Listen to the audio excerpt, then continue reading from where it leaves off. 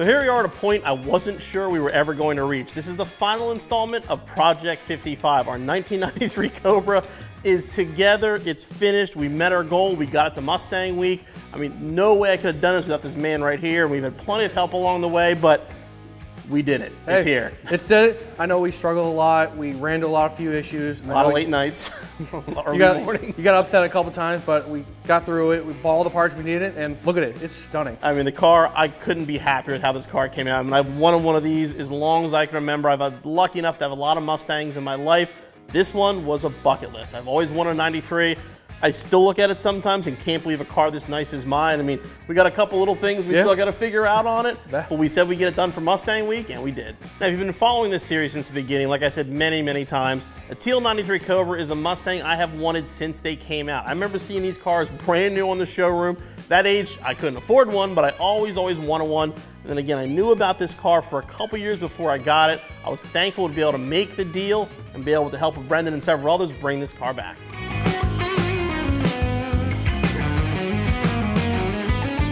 When the 93 Cobra came out, the second I saw one, I wanted one. I saw a teal one on the showroom floor in the town that I was from, stopped in to look at it, and fell in love with the car. At the time, I couldn't afford to trade my car in, even though I really wanted to. So I'm like, you know what, I'll wait a few years down the road, and eventually I'll get myself a 93 Cobra. Well, it took a long, long time, but I finally got one, and I couldn't be happier with how it turned out. The car's got quite a bit of history behind it. I mean, the mileage we're guessing is 170,000. It was in Maryland, it was in Florida. The car was found by a good friend of mine, Michael Johnson, a few years ago. Now, he works for the magazines, and he had found it. It kind of put the word out that, hey, I found this 93 Cobra. It's really worn out, it's rough, but it's all there, and it's definitely worth restoring. Now, at the time, I wasn't in the market, but thankfully my friend Adam from Revolution Auto was. And I knew about it for years. I knew he had it. Every time I went to the shop, I used to joke with him about selling it to me someday.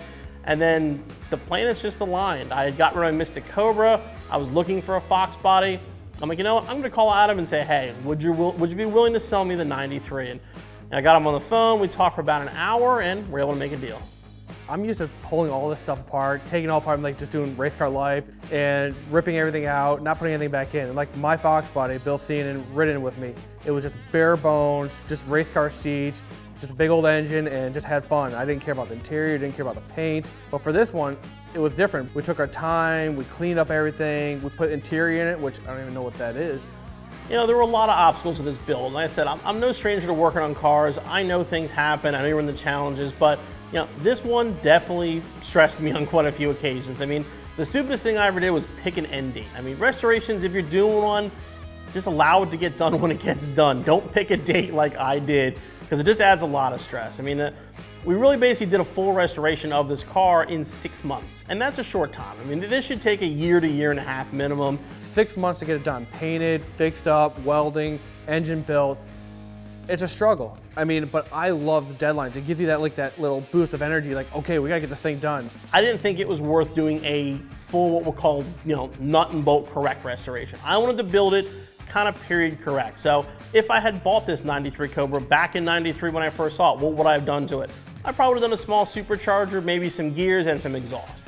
So that was my initial plan, was just to do that. But working with some of the vendors, we have some great vendors that were all about helping out with Project 55, and the project kind of spiraled a little bit. I mean, I was gonna clean up and paint the engine bay. Well, Brendan convinced me, you know what, let's smooth it out, make it more of a show car look, and I'm so glad we did it. It was a lot of work, but it was absolutely worth it. And the same thing with suspension and brakes. I mean, lowering springs would have been fine. iBox stepped up, helped us out with some coilovers, and the suspension's much, much better than I ever imagined. And the same thing with the Bear brakes. I mean, Bear built a set of brakes for this car they don't even produce yet, just to help us work with this project, and they work stunningly well. I mean, the brakes on my Boss are nowhere near as good as the ones on this 93 Cobra. And that's kind of how the project sort of spiraled. We did the Cervini hood because the stock hood was destroyed, upgraded the lighting, and then working with TMI, they want to see me do a nice custom interior as opposed to just a stock boring interior. And again, everything came together for a finished product that I'm really proud of and really thankful for. Now, I've seen people comment on the video asking me about why did I do this, why did I do that? I mean, like I said, I had a vision for the car. I mean, it ended up being a little more modified than I planned, but to me, I feel it really fits a 93 Cobra. We took what Ford built and, you know, made it a little bit better. Our engine's a little bigger, we have a little more horsepower, we have a little better braking, a little better handling, a little better stereo.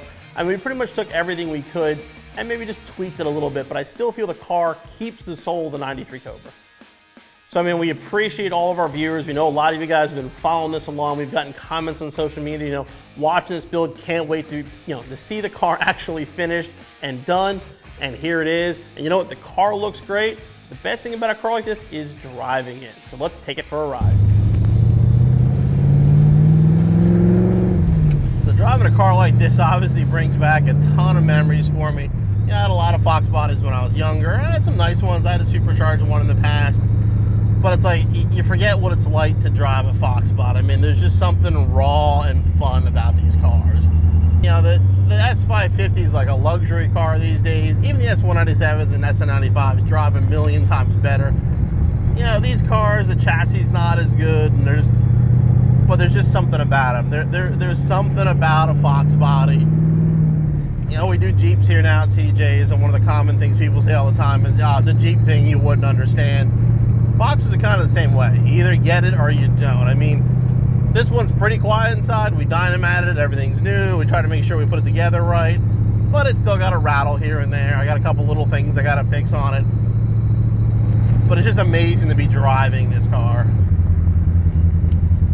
And between the cam and the blower, man, it just makes all the right sounds.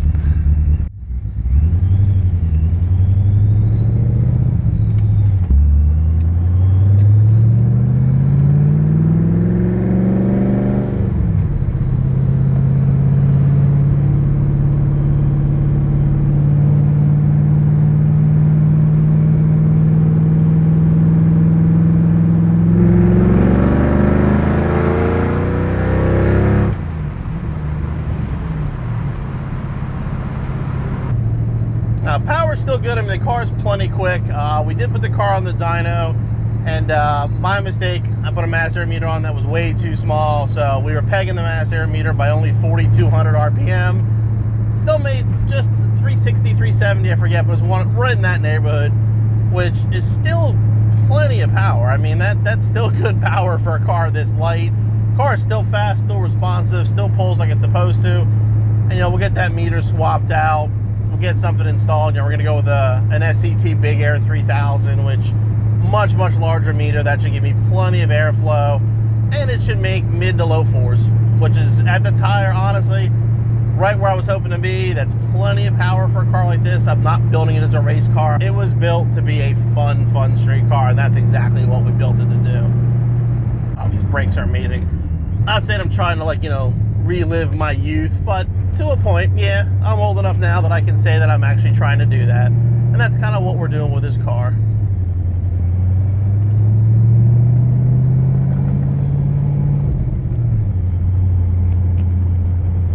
Well, I've said a million times now, I've had plenty of Fox bodies in the past. I've obviously had a lot of Mustangs, but a 93 Cobra has always been on the list. And I walk out in the shop or my garage and see this thing sitting there, and sometimes it still amazes me that this is my car.